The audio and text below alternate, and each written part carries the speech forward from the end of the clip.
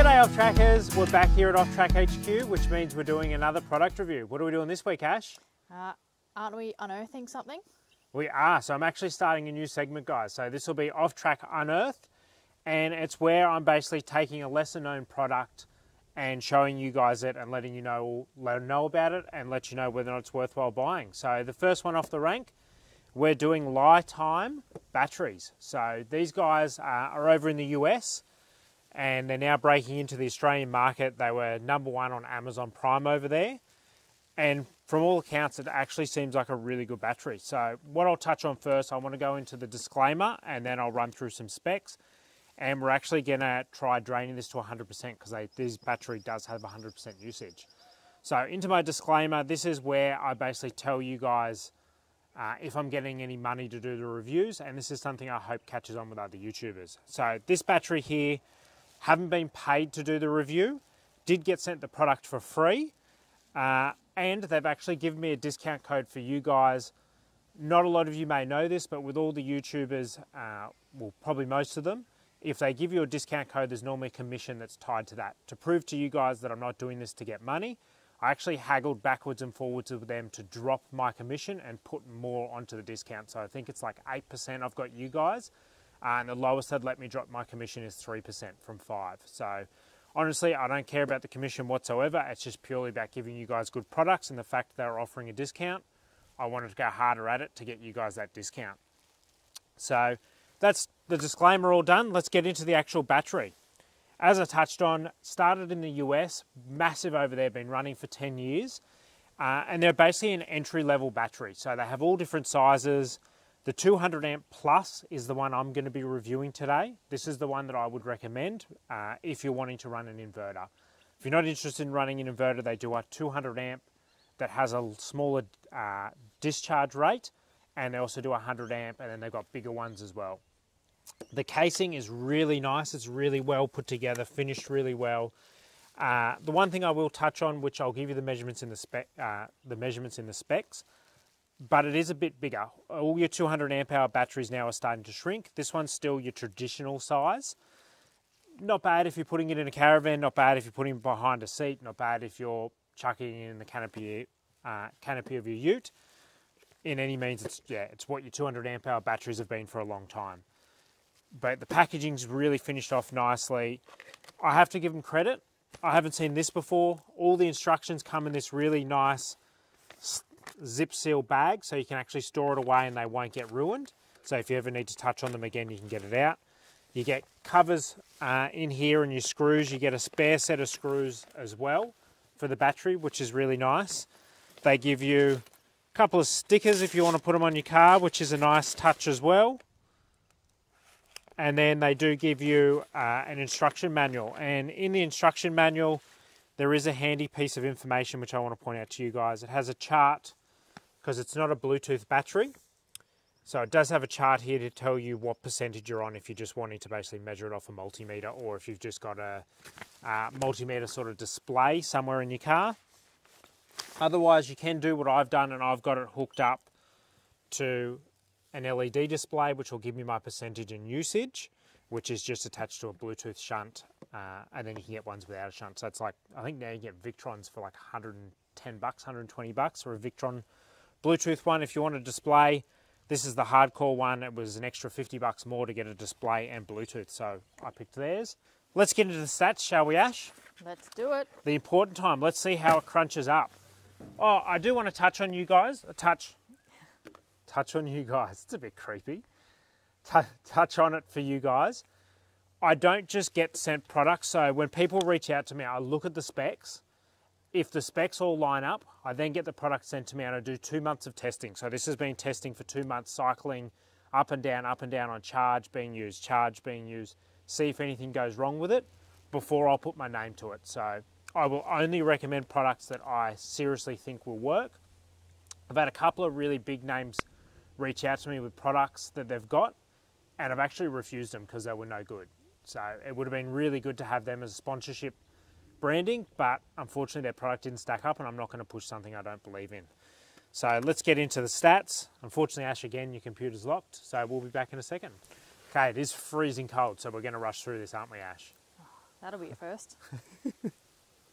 Okay, so the price of it, normally $8.99 is regular retail. If you use my link in the description or my discount code, it'll bring it down to $719. Something else to point, these guys do a lot of sales, so you can actually get it for a really good price. Unlike King's, it does have really good stats. So it's an entry-level battery with phenomenal stats. So this one's a 200 amp plus. The BMS has protection over overcharging, over discharge, over current, short circuit and high temperature. This is a really important one if you're looking at running an inverter. Don't think that every 200 amp hour battery can run the same inverter. This one can run a 2,560 watt inverter, constant. That's the constant load that it can have. So a 2,500 watt inverter is about the maximum you'd go on this one. Has a 5-year warranty. This was the really interesting one. So 4,000 cycles at 100% DOD. So that's depth of charge, depth of discharge. So that means you can actually take this battery from full to completely empty, and they've assured me that it won't need to be jump started or woken up. I will be testing it for you guys. That's why I've got the inverter hooked up, because it'll be the quickest way to drain it, and then I'll see if it actually does turn back on and if it does stop itself from completely dying. If you do the recommended, which is my recommended, I still don't think even with this battery I would go below 80%. If you go to 80%, you'll get 6,000 cycles, which is really good. 8,000 is the highest I've seen, so 6,000 is definitely really good and more than you'll use in 5 years. Maximum continuous output is 2,560 watt. Maximum continuous charge, you can charge it with a 200 amp hour charger. Maximum continuous discharge is 200 amps. The maximum discharge it'll do for 5 seconds is 400 amps. And the recommended charge, so this is the interesting one, you can charge it at 200 amps, but they're still recommending no bigger than 40, which is most of your standard DC-DC chargers. The operating temperatures, 0 to 50 degrees. For charging, for discharging, you can use a -20 to 60 degrees, so that's no problems there. And then the dimensions. So we've got 533 long, 208 wide, and 216 high. I'm assuming you converted that from inches to millimeters. Yes, that is correct. So Ash does all my stats for me. Thanks for that. And then the frame is ABS plastic, flame retardant. So really obviously everyone's sort of freaking out about lithium at the moment and catching fires. This is a flame retardant plastic, so really handy. And it's an IP65 rating. So can't go in water, can't go in an engine bay, but yeah, we'll keep all the dust and that out, just not meant for an engine bay. So that's all your stats. As you can see, guys, it definitely stacks up, which is why I was happy to get it and to test it. All my testing has been really good. I've had no problems whatsoever with it. You guys will get a discount code and get it for 700 bucks. So I highly recommend one of these if you're looking for a cheap battery. No Bluetooth, but that's why it's obviously a bit cheaper. So if you're doing a permanent mounting, this is definitely a good battery. So what we'll do now, I'll go to the camp kitchen, flick on the inverter. Put that back off. So the inverter's on. Let's see what we've got over here. Okay, so I found a kettle. Let's plug it in. Flick her on, beautiful, she's off and running. So as you can see here on the display, it's now starting to pull, what are we pulling, Ash? 187 amps, and we're sitting on 197 amp hours and 98%. So I'll leave that to run. It'll probably take a couple of cycles of the kettle to drain that battery quite down. I think it'll be like an hour I'll be sitting here doing the kettle. But when it gets to like sort of 2%, I'll turn the camera back on and we'll see what happens, make sure it shuts off, and then I'll plug it into my AC charger and see if it'll fire up without needing waking up. So I'll see you once it gets down to almost 0. So something really interesting, the battery I thought would get hot after draining this much power continuously, but it stayed really cold until I've got down to really now what, 15 amps? Since I got down to 15 amp hours left, it's only just started to warm up. It's still not too bad. If you're going to be running like air conditioning off your inverter, make sure you got really thick cable, because this cable is meant for 2 250 amps, and it stinks. The insulation is actually melting from being continuously run for an hour. So yeah, I would double check your cabling if you plan on running an aircon off it. What are we at now? Oh, 2 minutes, 10 amp hours. Getting close. What? 2 amp hours? Is it going to explode? So that's it. Everything's shut off. Completely out of juice. As you can see, that's now telling me that there's no battery left. Everything's turned off. And that's telling me we've only got an amp hour left. So I'm assuming what it must do when it only has 1%, 1 amp hour left, it completely shuts off and won't let you drain anymore.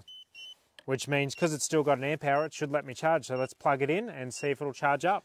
Okay, so all I've got here is just my 22 amp smart AC charger. And I'll plug it in now, try and do this one-handed. Plug it in. That's turned on. So normally you've got to hold the mode button and get this to jumpstart your battery. But these guys are saying that it won't go completely dead and it'll let you charge it. And we're off. So there you go, that's saying, yep, that it's charging up. So 100%, they were true, they were honest with what they said. You can use this one to 100% capacity and you'll still get that massive, 4,000 cycles from it, which is hell of a lot more than the Kings that only gives you 2,000 cycles at 80%. So I have to say, I'm blown away with it. 2 months now, running it up and down. I've had no issues. That test 100% worked. So if you want to get one of these, use the link in the description, or you can use my discount code that'll be on the bottom of the screen here. This will do for this video. It's freezing cold. I think it's getting down to like 3 degrees overnight. And it's dinner time. I heard Ash just got home, so I'm out of here. Like, comment, subscribe. You guys know what to do. And I'll keep making these videos for you. And there'll be a couple more unearthings coming. See you in the next one.